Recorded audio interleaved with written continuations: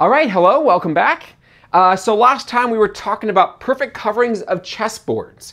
Chessboard, remember, is an 8x8 grid of squares. A domino is a 2x1 grid of squares. So does there exist a perfect covering of a chessboard?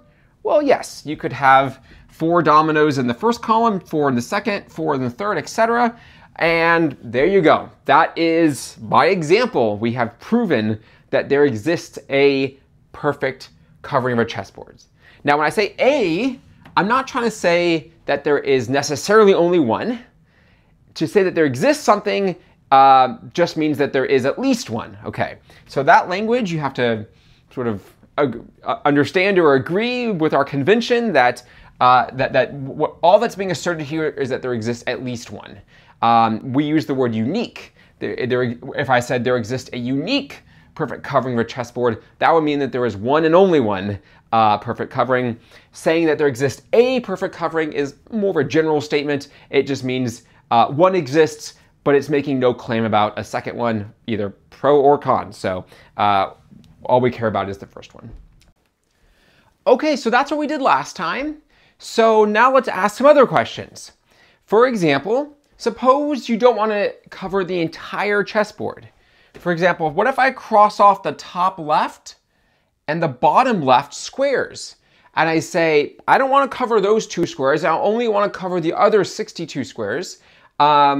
Is there a way, does there exist a perfect covering with dominoes of the remaining squares of the chessboard?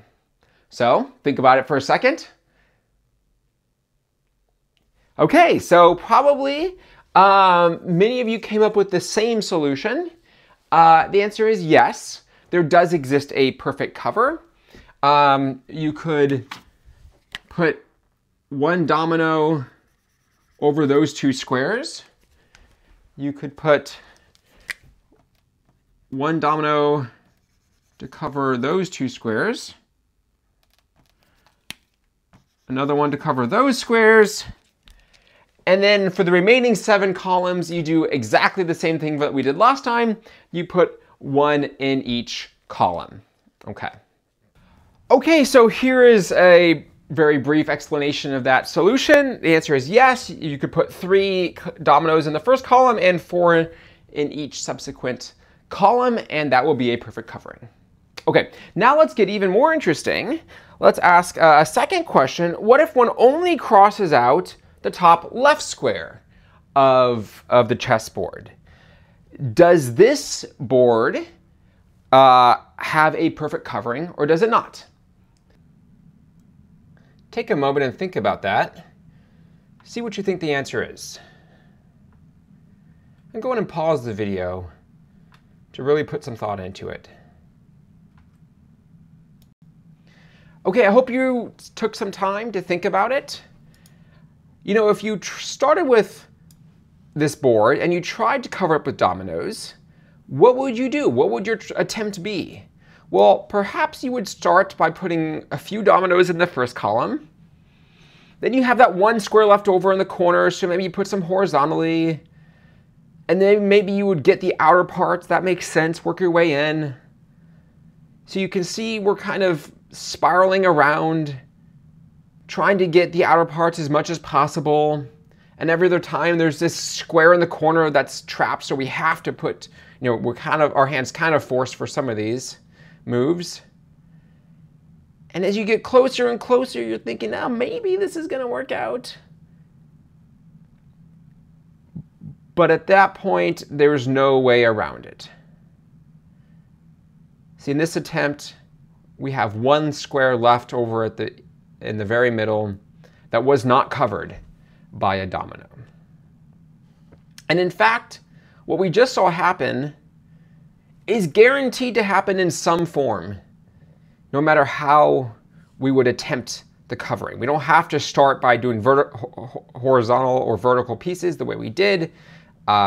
We could try another pattern, but we're always going to be left with a single square at the end that is uncovered. So why would that be? Think about that.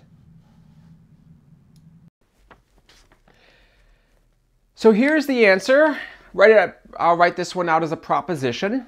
If one crosses out the top left square of an 8x8 chessboard, the remaining squares, the answer, can not be perfectly covered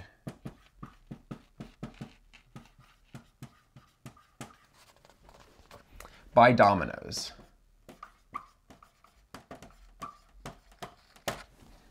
Okay, that's the answer. They cannot be perfectly covered by dominoes. Let's write out a little proof of why this would be the case.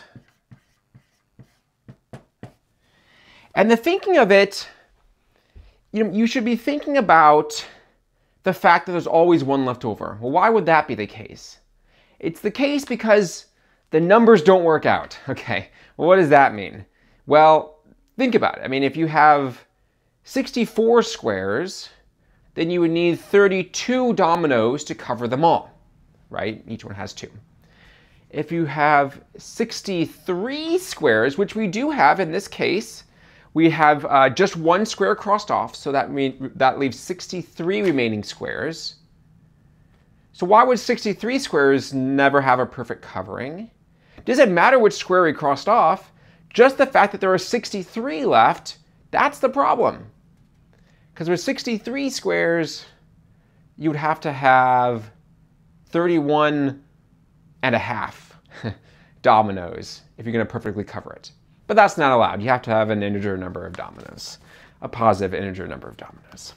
So that's the point. So somehow we have to put that into words. So how should we do it? Well, you can basically say that. You can basically say if you have k dominoes, how many squares do you cover? 2k squares, okay? So if you have 63 squares, that's an odd number, how many dominoes would have to be covering it? Well, half that number, but that's not an integer, and that's the problem. Okay, so let's write that out. Since every domino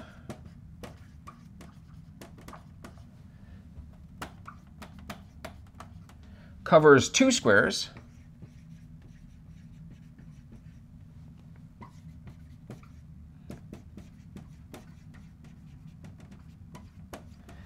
and the dominoes are non-overlapping.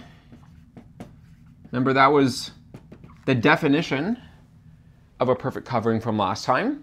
We defined it to be non-overlapping, not hanging off the ends, anything like that. If one places k dominoes on the board,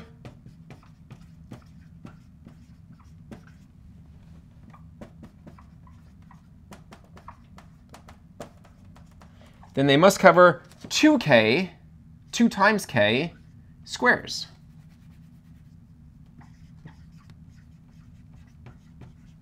Okay. And then there are a few ways you could proceed from here. You could simply note that what would k have to be if 2k was equal to 63, which is the number of dominoes in our chessboard. Or you could say, note that 2k is always an even number. In next chapter, we're going to formally define even numbers to be numbers of the form 2k, where k is an integer. We'll get to those formal definitions later. Right now, we're just getting the flavor of the proofs. So that's one way to go about it. You could use that formal definition to say that the number of squares in a covering must be an even number, but 63 is an odd, so it doesn't work out. That's a second way to do it. And you might come up with your own way to do it. There are many ways to phrase this main idea.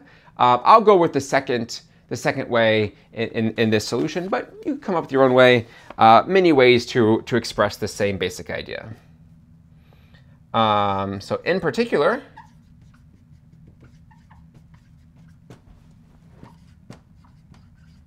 since 2 times k is always an even number,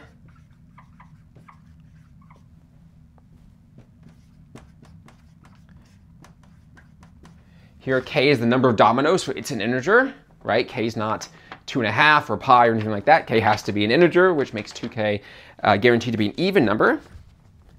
Since 2k is always an even number, a perfect covering can only cover an even number of squares.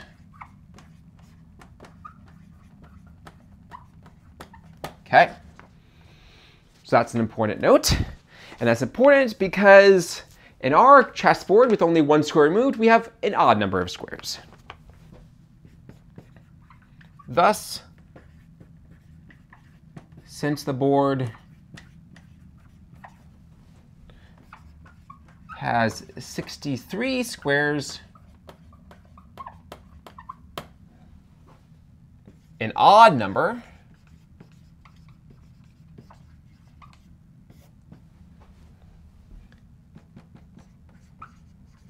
it cannot be perfectly covered.